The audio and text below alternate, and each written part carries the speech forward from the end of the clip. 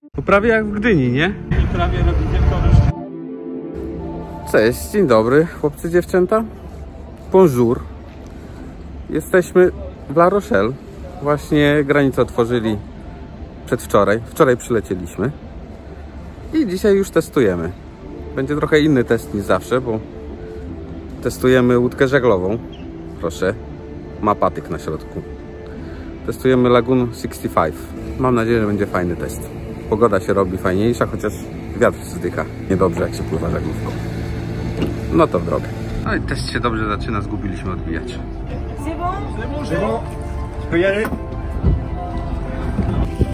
I proszę, można sobie skoczyć na kanapkę. I można tak sobie leżeć. Powiem wam, że miejscówka jest dycha. Płyniemy na silniku, bo wychodzimy z portu. Powiem wam, że póki co podoba mi się ta robota.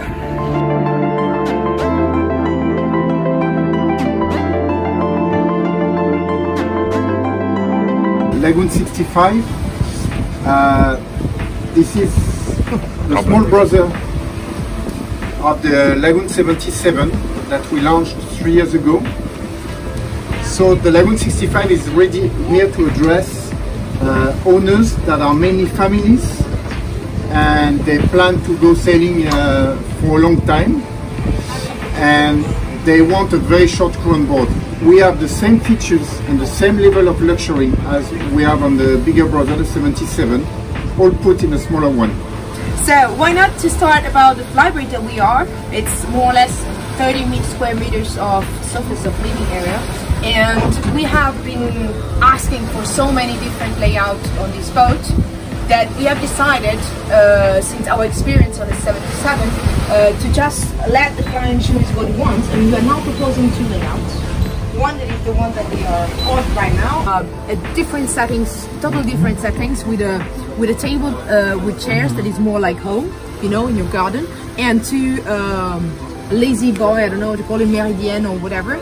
And you know, the white page that from which we start is this. The client choose how you want to manage. We haven't done the order that we have from this one.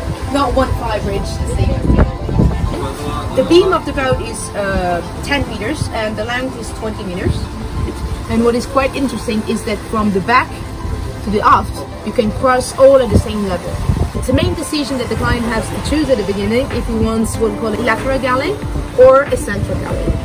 Lateral galley is the one that we are on it today, has the galley aft port as we have seen, and the saloon is completely free of any appliances or stuff. And when you want, and you can go up to 6 cabins, so 6 cabin, 6 toilet, 6 separate toilet and 6 separate shower. That is quite great. Great feature of the aft cabin, that is one of the most of the 620. I don't know if you have this boat in mind, is the direct access from the cockpit to the transom from the cabin. In the cockpit, what is really amazing is this passage. That, for example, also on the 77 or smaller boat, is always too tight. The boat is equipped with 2 Volvo in standard D3 150 and in option with a D4 175, always Volvo. 175, that boat we are testing today, maximum speed is 11 knots. No niestety nie. Wiatru nie ma. Z wiatrem jest kiepsko, mamy tu raptem 6-7 węzłów.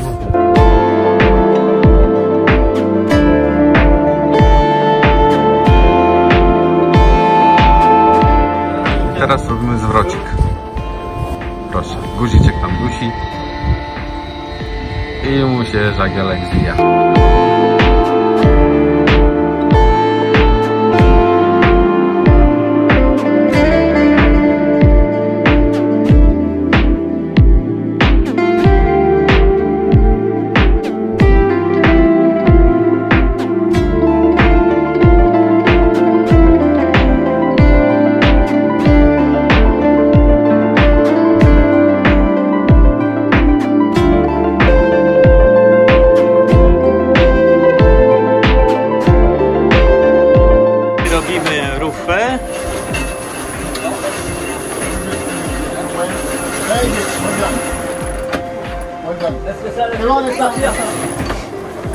No i rufa zrobiona.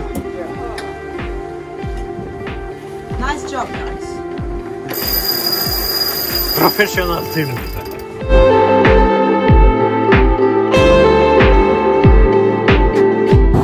Płyniemy. Nie spalany. Prędkość 6,6 z panem Stanisławem pod nadzorem. Tak jest. Trzymaj kurs! To jest!